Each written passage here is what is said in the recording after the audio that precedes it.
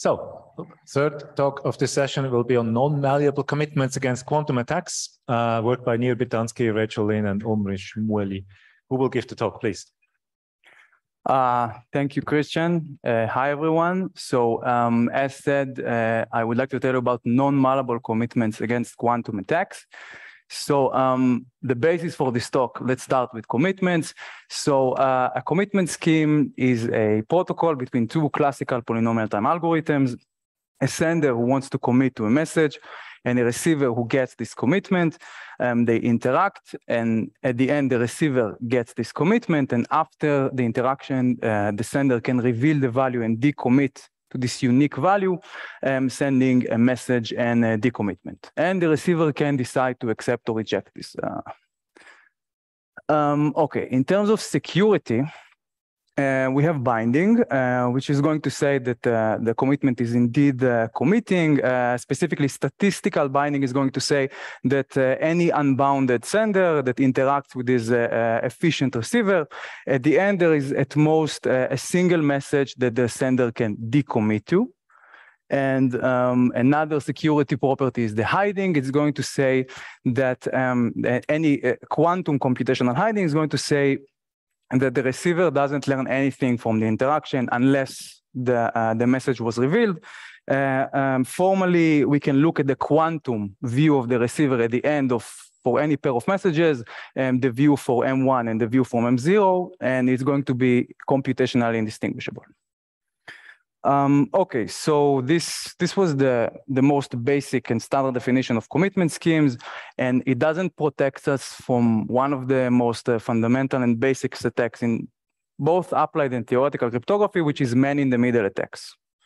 So a man-in-the-middle attack is some efficient algorithm at the middle. It is going to try to disrupt this conversation between the two parties and make the receiver get a commitment to a different message, even though it doesn't know what the message is on the left side because of the hiding. It is still going to be able to like maul it under the commitment. And accordingly, we have non-malleable commitment, which are commitment schemes that are secure against this man-in-the-middle attacks. Intuitively, not entirely formally, is that the message that the receiver is going to get on the right is going to be one of two extremes. It is either the man in the middle is transparent, which means that it doesn't do anything and the receiver gets M, or it is going to be completely independent of what happens on the left. It can just block all the messages of the sender and commit to some 0 or something. And non-malleable commitments are a very active and field in cryptography. They have a lot of uses in other central cryptographic objects. They also have specialized techniques for other non-malleable objects in crypto, like non-malleable codes, extractors, time lock puzzles, and others. So they are interesting in they have uses and also special techniques that are relevant for non-malleable cryptography. And accordingly, these kind of objects were heavily studied by tens of works. However, which brings us to the subject of this talk, is that all of the previous transactions are not known to be secure against general quantum man-in-the-middle adversaries. And we today want to talk about post-quantum non-malleability, which means that the attack in the middle is going to be by a quantum polynomial time adversary. It's going to try to do exactly the same. And to be a bit more formal about this independency of M, so the formal definition, the almost formal definition of non-malleable commitments is that we're going to have, for the honest parties, it's still going to be classical. So the sender and the receiver, both classical parties. They have a joint input, which is a tag. This is not a CRS or something, one of them can just pick it. It can be the sender who picks it or the receiver who picks this tag. And at the end of this interaction, they have a commitment. And the man-in-the-middle attack game is as follows. If before the man in the middle tried to change the value of the commitment under the commitment without seeing what's inside, now it is going to try to commit to the same value, but with a different tag. So it's going to gain a commitment on the left with respect to some tag TG that he is going to pick. He's going to get this commitment from the honest sender. And on the right, is going to commit, is going to pick a different tag, TG tilde, and is going to try to commit, but to the same message. Now, it's a known fact in crypto that this definition is equivalent to the before two extremes kind of definition. And we're going to focus on this game. Like the full definition is a bit more general, but this like kind of game is going to capture everything we want for this talk.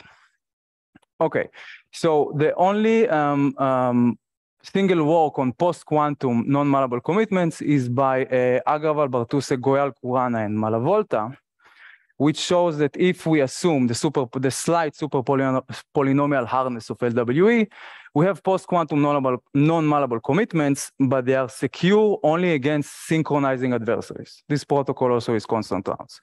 And synchronizing adversaries are like a very specific kind of man-in-the-middle attack, which brings us to our results. Our main theorem is that if we have post-quantum epsilon extractable commitments, we're going to define them in a bit, with K rounds, we construct post-quantum non-malleable commitments having a number of rounds, which is K to the C for some constant C, times log star lambda, the security parameter. And if we combine this main theorem with previous work by Chia, Chang, Lian, and Yamakawa, they show how you can construct from post-quantum one-way function constant round epsilon extractable commitment, quantum extractable commitments. And when we combine them, we get the main like corollary or main result is that if we assume post-quantum one-way functions, we have post-quantum non-malleable commitments in log star rounds. Okay, so let's break down and like concentrate on the like main technical lemma for today. This is our main theorem, and we can forget about this epsilon extractable commitments, and this is a slightly weaker statement, which will suffice for today. And this statement is broken down, like by these two lemmas we prove it. The first is the construction.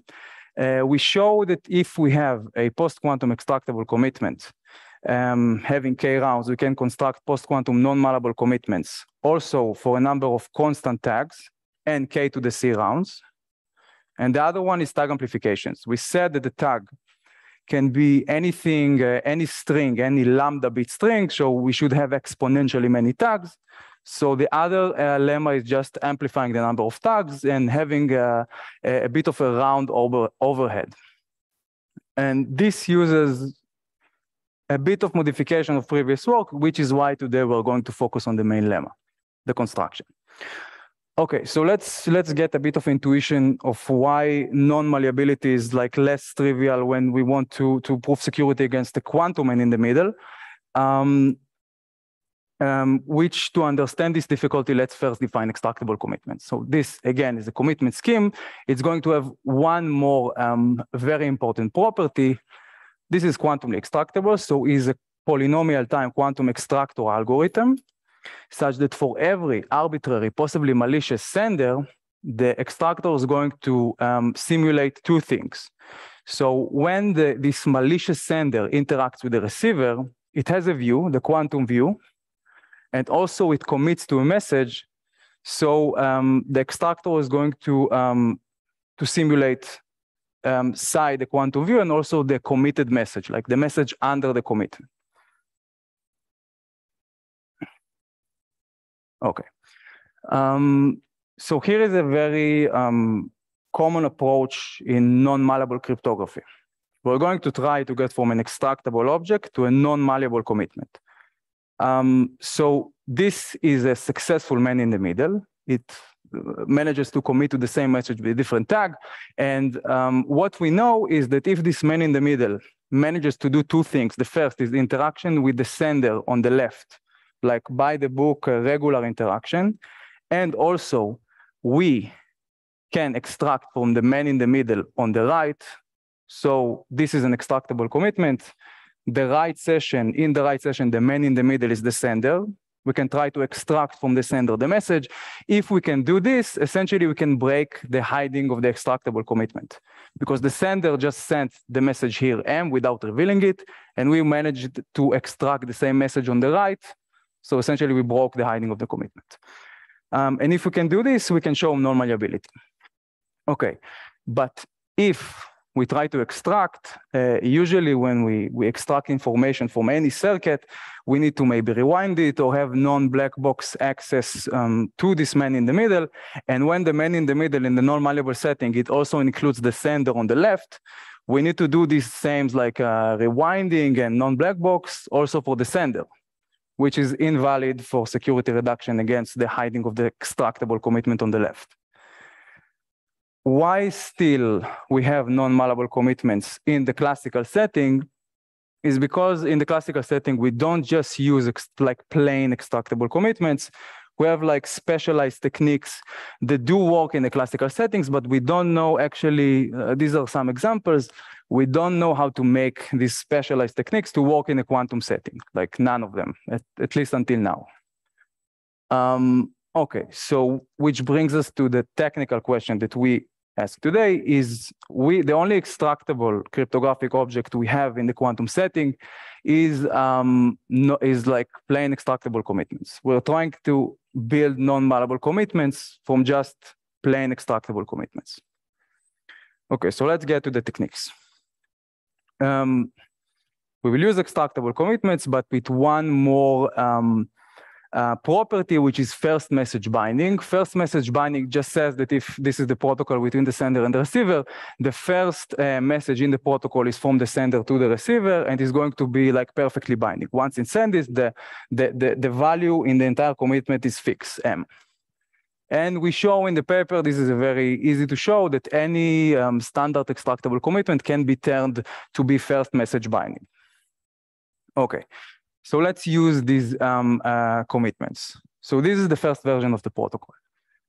The first version of the protocol, the sender is going to first secret share the message M into N shares. Then it is going to take each one of these shares and give an extractable commitment to it sequentially, one after the other, U1, U2, and until UN. And finally, this N, which we call the block length, which is also the number of secret shares, we're going to pick it as a function of the tag. It is going to be K plus 1 to the tag, where K is the number of messages in the extractable commitment. So just to make sure everything here is constant, like K is constant because we have a constant round protocol, and also the tag because we have a constant number of tags. Okay, so this first version is intended to solve the first case. The first case is when the tag on the left is bigger than the tag on the right. Once, and we have like the number, the block length for left and right. And this is a successful man-in-the-middle adversary. It commits to the same message M. And what one can show, which follows from the security of the secret sharing, is that if we interact with the honest sender on the left, like we don't need to interact with it in an honest manner for the entire interaction, we need to interact with it on a single share for some UI, not as before for the entire session. And also we managed to extract all of the shares on the right, we can perform the reduction. Another thing we can see is that for this choice of parameters, the number of shares on the left is bigger than the entire number of messages on the right. This means that if we look at this like more like in a more fine-grained manner on the interaction between the man in the middle and the two sides, we always have trivially at least one share which is going to be free of interleaving interaction on the right. We call such share on the left a free share. Now, the second thing that we use is going to be the first message binding. It means that all of the commitments that like start, the first message of them is going to be before the start of this free share on the left. We can just fix everything until then, and then start the reduction, and then have like a non-uniform extraction, because all of the messages before are fixed.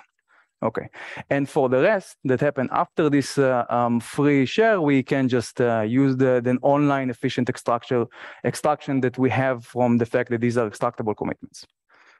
Okay, so this only solves like the first case where the left one is the bigger, and the second one is intended to solve the full case.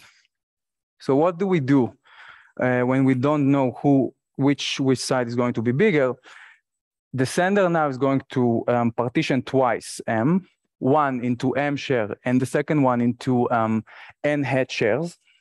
And then it's going to do kind of the same. It's going to give sequential extractable commitments to the first block and then sequential extractable commitment to the second one. And we're going to pick the block lengths. The first one, the top block, is going to be as before. And the bottom block is going to be to define like this, where tau is the number of possible tags, which again is constant. Okay. So what happens now? So we show a few things in the paper. First of all, we define an ideally scheduled execution of a commitment, of a block commitment. So let's like just make sure that we know what's going on here. We have on each of the sides 2 block commitments, a top one and a bottom one. And we say that a commitment, a block commitment on the right is ideally scheduled if 2 things happen. First, we have that on the block commitment on the left, the top one, we have 1 free share. And the block commitment on the left, which the bottom one, we also have a free share with respect to the same block commitment on the right. So here is one example where like this bottom right block commitment is free with respect to UN minus 1, and it's also free and non-interleaving with respect to U hat 2.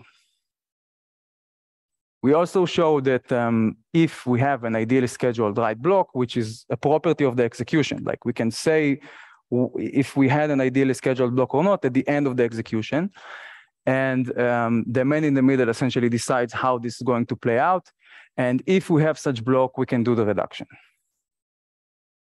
Okay, some additional hurdles is that in the paper, we show by a combinatorial, relatively simple argument why there is always an ideally scheduled block on the right. But then we also, as part of a deeper analysis of ensuring the security, we need to give a zero knowledge proof at the end that the 2, the M at the top, at the end of at the bottom are the same message essentially, which adds a bit of complexity. So we define ideally scheduled block in a bit of a different way, but for the sake of this talk, we simplified it. And just to finish the talk with with one open problem, the protocol that we get is a log star round. In the classical setting, we have a constant round non-malleable commitment protocol. We actually have many. And one, I think, very nice problem is post-quantum non-malleable commitments with constant rounds. Thank you.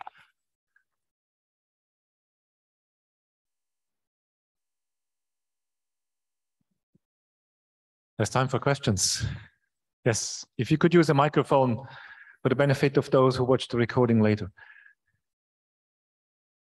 Yeah, hey. So I guess in regards to this open problem, is it like if you had sort of more like fancier extractable commitments, would you sort of immediately get this, or is there something else in the quantum setting that breaks down? So I think there's something else, because if you like, we did get constant number of tags from constant round. We have like in terms of extractable commitments, we do have like constant round and epsilon extractable from one-way functions, or not epsilon extractable from just LWE. It's unclear what are these special properties that such constant round commitment should have in order for them to like compile to a full-blown protocol with exponentially many tags. So we don't even know what kind of property we need from the extractable commitments. I see. Yeah, we're like clueless here. Just as a follow-up, the second part of your result, the like, tag amplification, is that also like, do you need to do something specific for the quantum setting, or is it kind of... No, not really. The second part is mainly technical. We look at some classical reduction with tag amplification is something known in the non-malleable setting. We just make sure that the same actions actually apply to the quantum setting. The tongue amplification is technical but easy. Thanks. Thanks. Are there more questions? Yes. So, hi. So, great talk. But what about CCA commitments? In particular, what about the CCA, non-interactive CCA commitment of the Kshita Kurana? Is that something? Is there some Non-interactive CCA commitment, which is okay. Yeah. If we looked into this, Yeah. no, not really. Okay. Yeah. Okay. Thanks. Thanks for the great talk.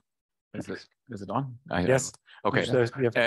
Yeah, I wanted to ask about the extractable commitment schemes. So the order 1 protocols in the classical setting versus your protocol, are they all black box extractable, or are they all non-black box extractable, or is one of them? Yeah, that's like you're hitting the nail on the head. So some are like non-black box extractable. Some of them, if you know Barak's protocol, Barak's like zero knowledge protocol.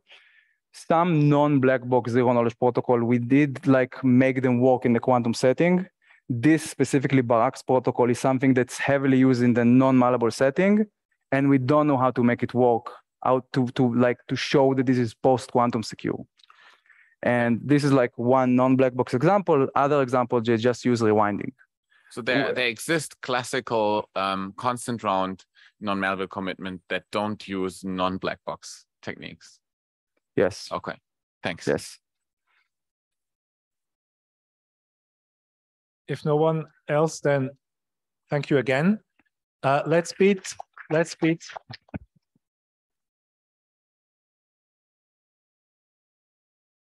We are 2 minutes early for the break. There's a break with refreshments here. We can beat the other crowd. We will be back here at 16:25.